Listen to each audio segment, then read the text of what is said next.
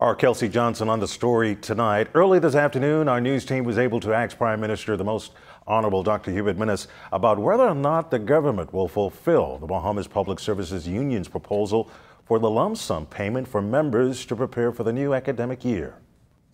I understand the plight, the anger, and the frustration of the Bahamian populace, especially those of the public service. We are doing all we can. You must understand and must remember that when we came into power, we met the economy in a bad state.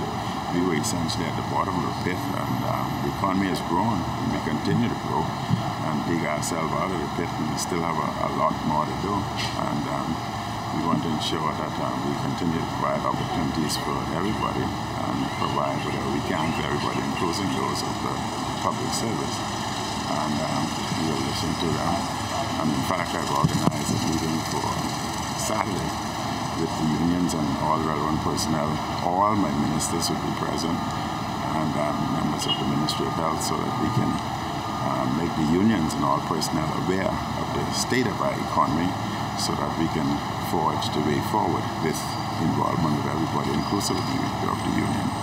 And we would see our way clear and the direction we need to take to benefit all, not just few, but the entire Bahamas.